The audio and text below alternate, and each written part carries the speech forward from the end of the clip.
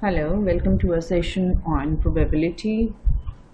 Here mostly we'll be taking up about the compound events. That means an event wherein there will be collection of two or more possible outcomes. We'll be taking up few questions to understand how these questions are approached or solved, and write down the first one.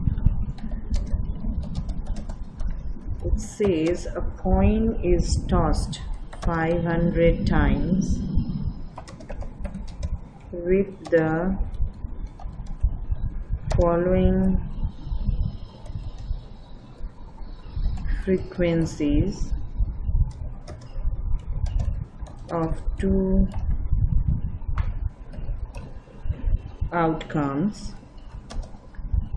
Says head 240 times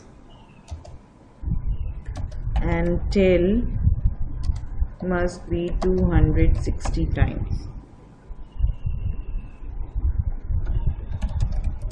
Find the probability of occurrence of each of these events. It's given that the coin is tossed. Sorry, just a second. Yeah.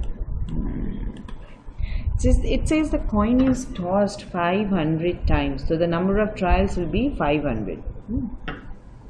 There can be either head or tail. Let us now say if getting a head is represented, I am representing getting a head.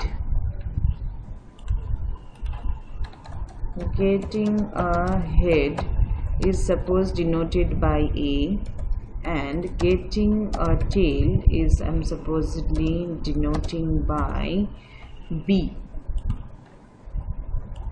It is given that the number of trials in which the event A, that is the head, happens, that is 240, and it's given the tail happens is for 260. So the probability of, I'll just write it down here. So the probability of event A, that means getting heads, will be 240 out of 500 times it is tossed. That's giving me 0.48.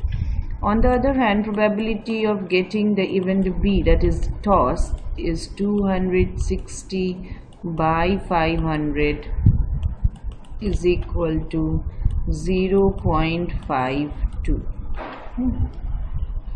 Now this, we need to see if PA plus PB is giving us 1 or not. Yes, it is giving, yeah. So therefore A and B are the only two possible outcomes of this trial. Let me take another one. Another question. I write it down here.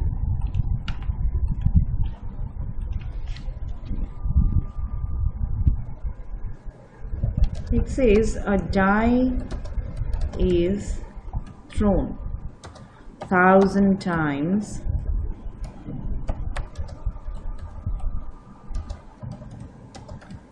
with the following frequencies for the outcomes which can be 1, 2, 3, 4, 5, and there will be 6 as well, as given below. What is it that's given below? Like the number of that is outcome, suppose 1, and the number of frequencies, the number of times, that is the frequency of that outcome. When outcome is 1, the frequency is 179 times. The outcome 2 has the frequency of 150. Outcome 3 has 157. Outcome 4 is 149. Outcome 5 is 175, and outcome 6 will be 190.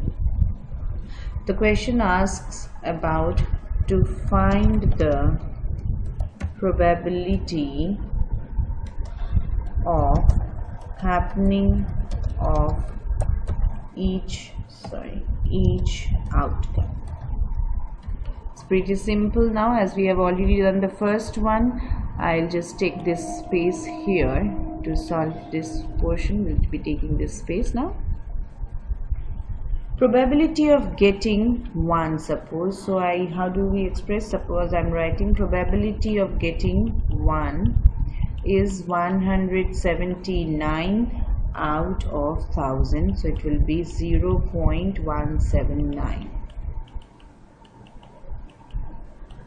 Probability of getting a 2 is 150 by 1000. Again, it is 0.150. Probability of getting a 3 will be 157 upon 1000. That is 0.157. On the other hand, probability of getting a 4 on that die will be 149 upon 1000, so that gives us 0.149. Similarly, we can calculate for the outcome 5, so 175 by 1000, that is 0.175, and probability for getting 6 will be 190 by 1000, and that will give us 0.190. Okay, so these are the these kind of questions come under when there are more than 1 or 2 outcomes. We'll take few more in the next page. Again, I take this time to write down the question here.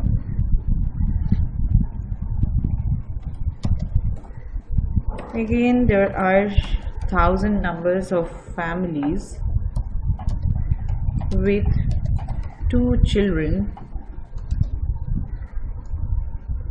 They were selected randomly,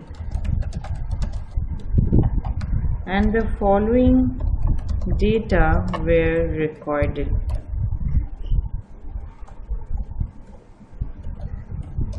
Number of boys in a family and number of families. That means when you have, I write down, when you have 0 number of boys in the family, such family were 140. When you have 1 boy in the family, there were 560 to such families, and with 2 boys there were 300 such families. Now the question says, if a family is chosen at random, find the probability that it has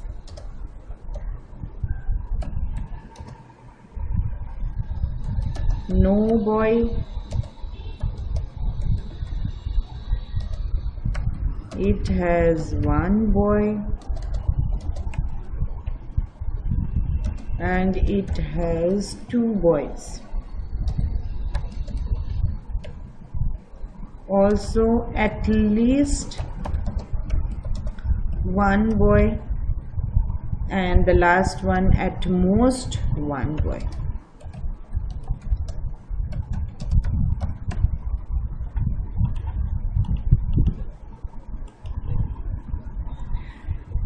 Now the number of families having no boys, the first one, the number of families having no boys will be 140. So the probability for the first one will be 140 out of the 1000 families.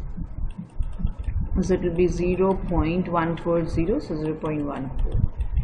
It has only one boy, so the number of families were 560 upon 1000. So it is 0.56. Number 3 part says it has 2 boys, so this will be 2 boys with 300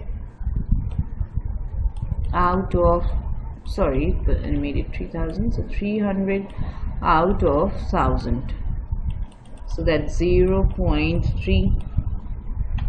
Number 4 part question says it has at least one boy. Now these families have at least one boy, even these 300 families have at least one boy, so it becomes 560 plus 300, so 860 families have at least one boy. So it is 860 by 1000, that makes it 0.86. And at most one boy, that means they have maximum of one boy. Now these are the families having at most one boy, or even we will include this which is having no boys, because that also falls in the category where they have at most one boy. So the total becomes 140, 560, 700 by 1000. So that makes it 0.7. Hope you followed these questions. Thank you.